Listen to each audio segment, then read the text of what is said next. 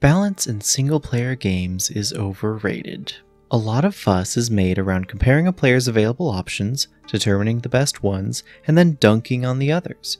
Sure, there are design reasons to make every option appealing. You don't want to spend development resources on something that nobody wants to play, but balancing them across the same scale is the most boring way to go about doing that. Are there times when balance is important? Sure. Fire Emblem as a series often has far more playable units than deployment slots, and you want to make sure that whatever army composition a player chooses or is left with, that they are not locked out of finishing the game. And with extra content like support conversations locked behind using every unit in the game in various combinations, you'll probably want most units to be at least potentially useful on most maps.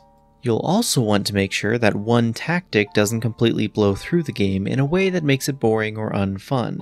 There may be a time and place for effective god modes, cheat codes, easy modes, or other options that enable most players to win without having to try, but when one player choice is far and away better than any other option, then it robs the fun from both the overpowered option, as the player never engages with the game's systems, and from the underpowered choices, as comparison effect may make many players bemoan their comparative lack of power.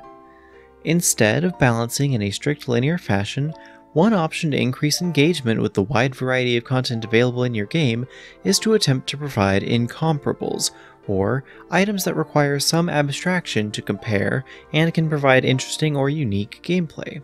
For instance, there are some weapons in Souls games that are, put simply, not as good as most things you could be doing, but they do provide unique movesets or may just look cool, so you might want to use them anyway. The 8th different type of straight sword in your inventory might not be worth using on a new run, but that big ol' scythe? That one might be fun to try. Fire Emblem used to have this in spades, with units being locked to their own classes.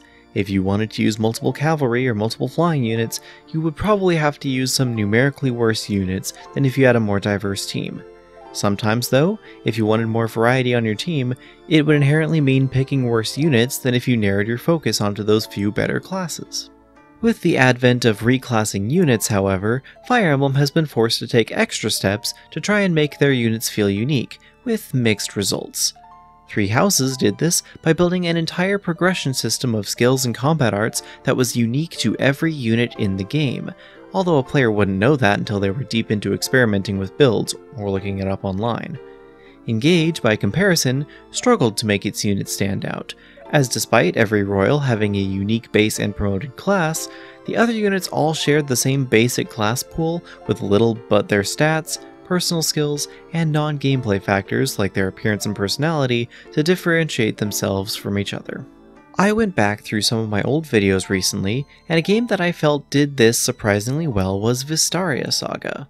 In a Fire Emblem style game, there is a lot you can do to make units feel unique, and while Vystaria Saga is fairly focused around doing more simple things like multiple attacks or adjusting stats most of the time, it does manage to have some very unique units that feel worth using, particularly for the mid-late game joiners who have to compete more directly for deployment slots.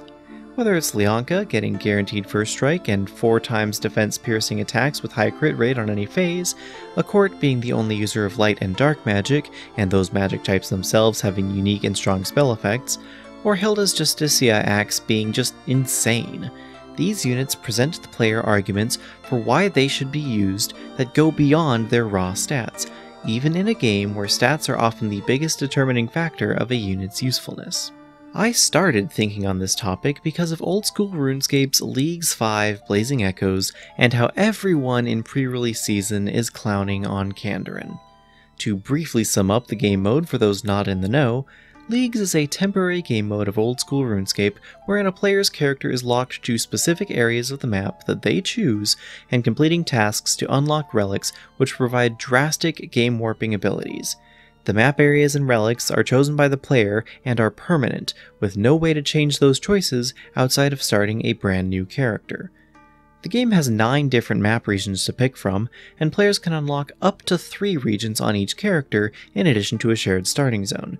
Kandarin is one of those regions, and historically has been among the most chosen region for its breadth of early and mid-game content, as well as the large number of intermediary steps for other regions' best in slot items and abilities. However, It is a fairly old region, with little in the way of late-game content, and with this particular league's features and changes, a lot of what it offered to previous leagues has been nullified, with very little being added in return. As such, the previously most picked region has been degraded to effectively the laughingstock and default worst choice for many players, as it just offers very little of interest to more endgame focused players. The failure of the Kandarin region, in my opinion, is a combination of both failed balance as well as a lack of meaningful incomparables. Pretty much all of Kandarin's basic offerings have become useless.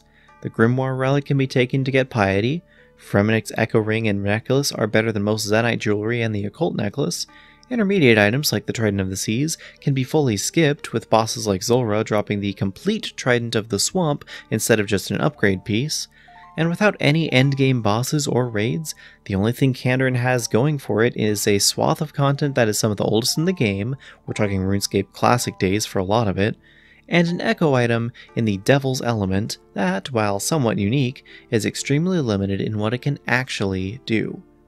Ultimately, Leagues is a temporary game mode, and with all player accounts in it being Ironmen that can't trade or interact with other players, there's little in the way of direct competition.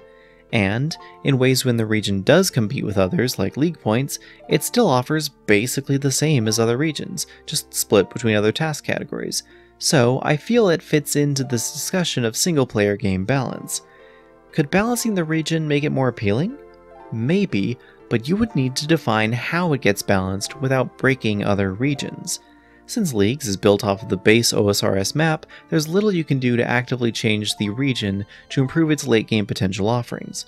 Some people have suggested merging Kandarin with Turanwin, its neighbor and smallest region in the game, though that comes with its own issues. If both regions already have comparable point totals to other regions, how many tasks would need to be cut from both to bring them down to par with the other regions? Would travel between the two require all the quests that the normal game requires? What of all the region-specific benefits Turanwin has received, like its own Echo Boss? Would combining these two regions, under-desired as they may be, not just create one massive region that many people may feel is too big to not just pick by default? I am not a designer at Jagex, and even if I was, it would be far too late to change things for this upcoming league. But if I wanted player opinions and pick rates of regions to be more balanced, then what I would consider adding to Kandarin would be more incomparables, more types of content and rewards that other regions don't have.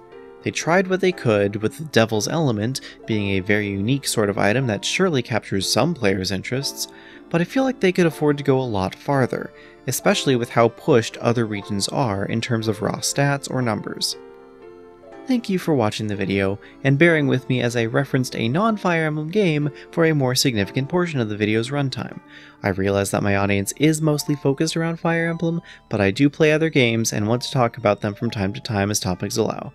But let me know what games you feel have very well designed incomparables in the comments below.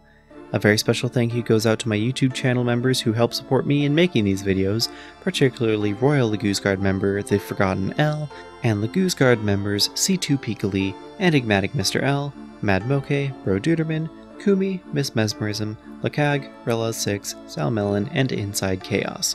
Thank you so much for supporting the channel, and until next time, this is Mithril Zenith signing out.